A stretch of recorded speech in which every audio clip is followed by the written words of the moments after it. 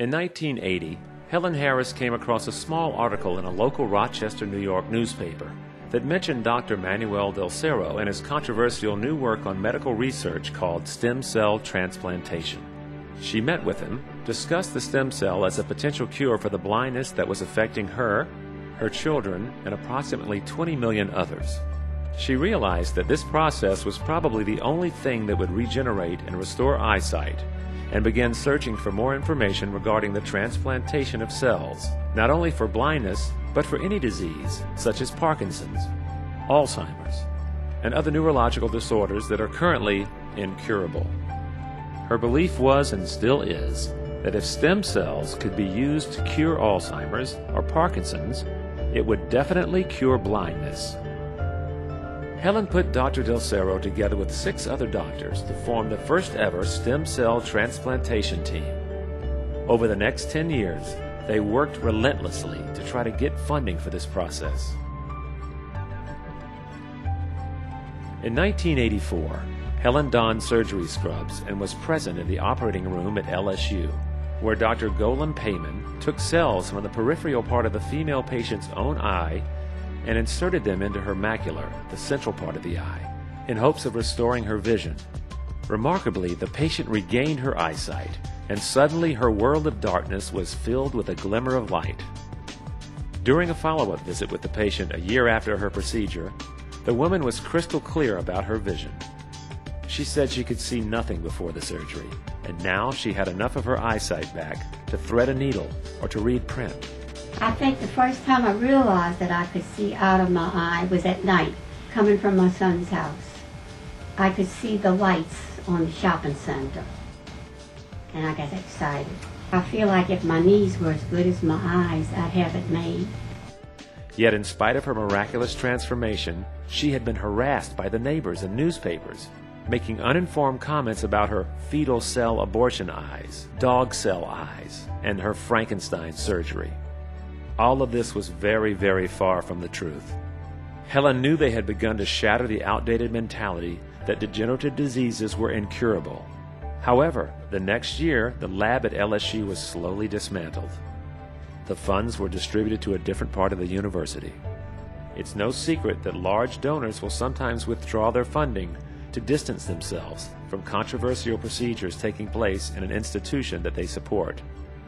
At that time, no one went to ARVO to discuss cell transplant because brilliant American eye doctors, scientists, researchers, and ophthalmologists were being labeled voodoo medicine men by far too many.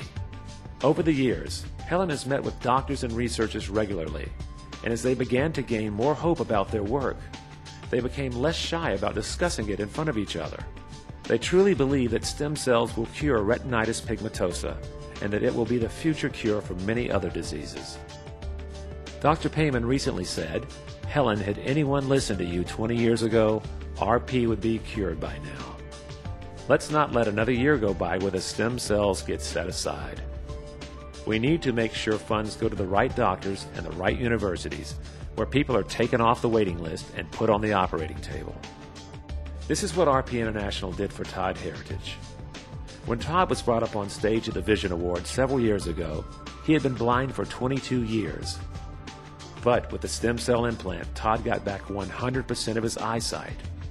The process was entirely supported by ABC Television and his own eye doctor, who had the ability and courage to perform the adult stem cell transplant.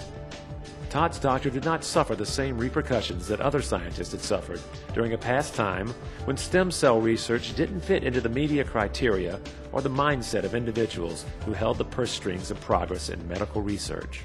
He's never seen his wife or his kids before, and he'll be able to see his children for the first time.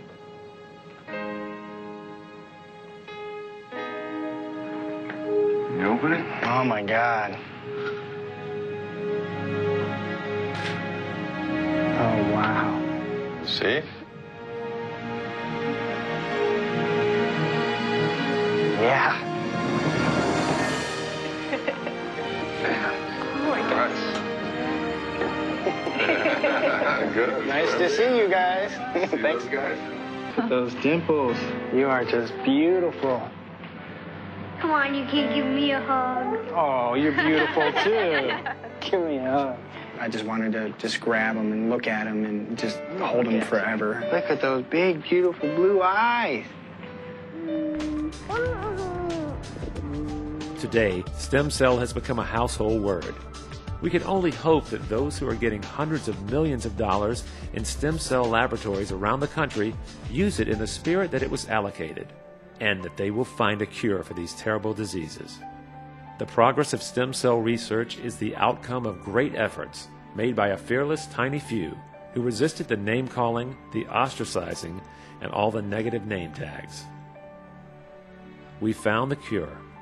Now we need to make sure we get the funding.